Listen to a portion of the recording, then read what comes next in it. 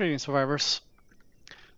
I was interested in the electric update of Night of the Dead. They have some very interesting things in it. They don't have everything you can find on, say, 7 Days to Die, like motion sensors, but they have enough things. They have a lot of things that you cannot find there. And one thing that I found particularly interesting is that they have these gates here. Now, what is interesting about these gates is that with these gates you can make a computer. You can make a counter, for example, uh, that tells you how many times a trap was activated. Well, how many times a zombie activated a pressure plate, for example. So you can count the number of zombies entering your base, though as long as stay activated, it won't really work. You would have to teach the zombies to step on the plate one at a time, but there is a lot of things interesting you can do with this thing. And this is an example here. These four gates here, they represent a memory. Now, as you know, computers work with zeros and ones, so this memory is either 0 or 1. It's 1 bit. And you have these lights here to represent the state of the bit. So if the bit is 0, this light is on. If the bit is 1, this light is on. Or you could say that if this light is on, then it's 1. If this light is off, then it's 0. But regardless, you can set that light, set the bits with these things here. So this sets it to 0. It's already 0. Doesn't matter if I step on it.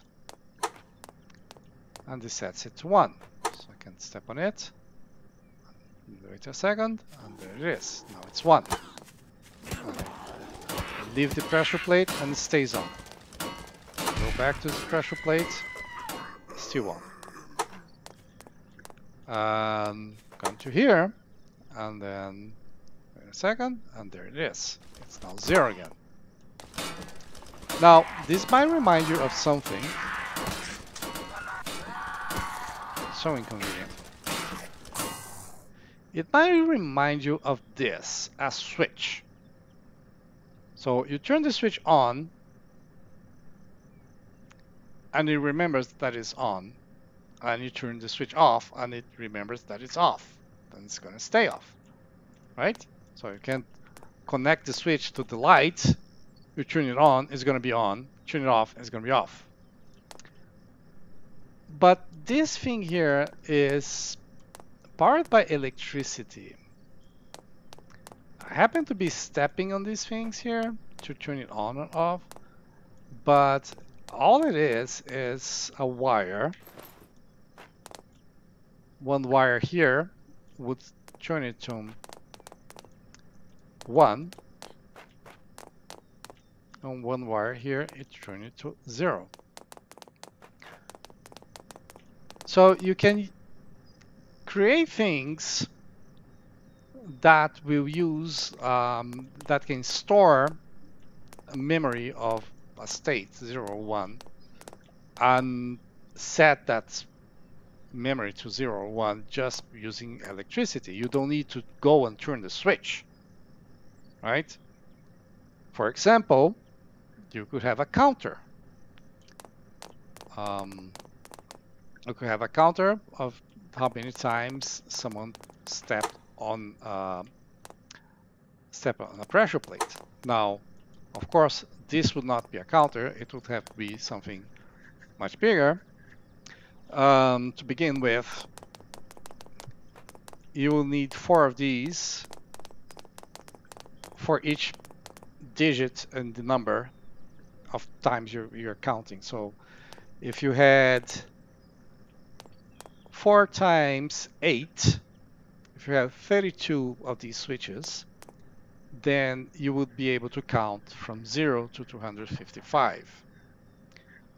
And of course, it's not enough to have just this simple circuit here. You would have to have a different circuit that would increment the counter and decrement the counter, and that's a whole other circuits that would need to be added to make the counter work. But the fact is, you can do that. You can actually create a computer that accepts a program which you can write by stepping on pressure plates or using switches, and then have that computer run the program. Now, if you saw how slowly it takes to change the state of a bit, it will not be exactly the fastest computer on Earth. But still, it's pretty fun. Pretty interesting that this option is available at all. And it actually works. Um, there's a lot of interesting things in how they did electricity. Um, like they have blocks with multiple inputs and one output. Like the battery can be charged by multiple inputs. Um, the electric power controller, which selects what kind of enemy or non-enemy will be targeted. It can also accept power from multiple places. And of course, you have the switches. The gates have 2 inputs. And then you have these guys here, which have 1 input and multiple outputs. So if you want like a switch like this one to control whether all your traps are on or off, you can connect it to this guy here, which is the battery eliminator circuit, and then connect your traps from here. This works similarly, though of course this has only 1 output. Pretty much everything has at least 1 output and one input and 1 output. The generators have only output, but otherwise I think everything else is 1 input and 1 output.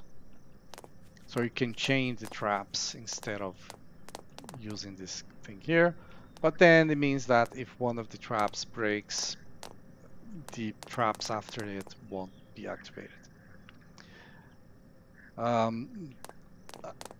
This here is something that is great because it allows you to target traps at different zombies. And if you use trebuchets in previous versions of the game, you might have waited by the trebuchet to load the trebuchet until the tough zombie showed up, until the last stage of the Horde Night, something like that. Now you can control it with electricity, or maybe even with a computer. But anyway, this is very interesting. I'm excited to see what people will create with this. But that's all for today, guys. I hope you enjoyed and thank you for watching.